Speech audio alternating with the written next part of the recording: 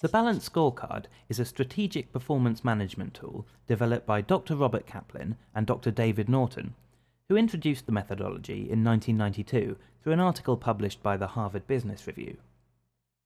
They examined the most successful businesses across the world and found similarities in the way they were run.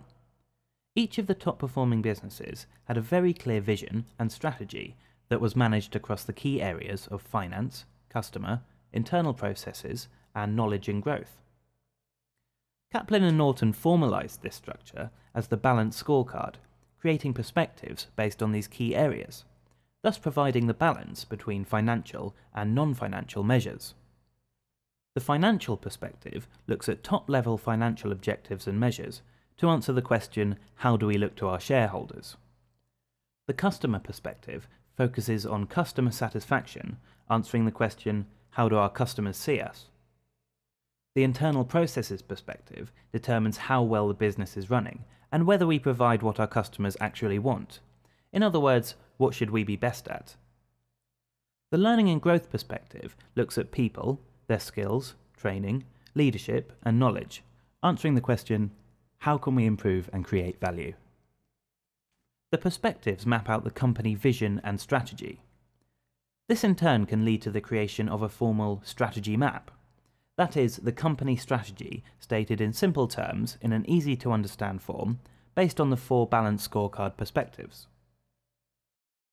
Within each perspective comes the identification of a small number of strategic objectives, setting targets for the objectives, and then measuring against the targets on a regular basis to determine success or failure. Measurement is undertaken through performance measures.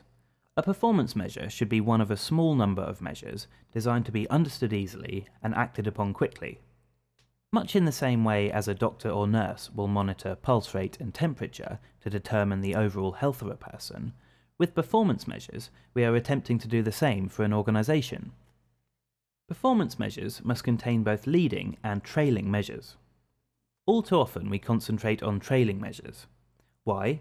Because they are easy to measure and they're accurate. If I want to lose weight, I get on the scales. This gives me proof positive if I have succeeded or not. It does not give me any help to succeed. If I plan to go for a series of runs and decide how much I'm going to eat, then I have put in place 2 leading measures that will help me succeed. Leading measures are harder to identify, but they are the only measures that can be influenced and therefore make a difference. It is better to focus on a small number of things that will influence change rather than so many that nothing gets achieved at all. It has been said, if your strategy has 3 objectives, you will succeed in all 3. If it has 4 to 10 objectives, you will succeed in 1 to 2. If it contains more than 10 objectives, you will succeed in none. A simple case of the law of diminishing returns.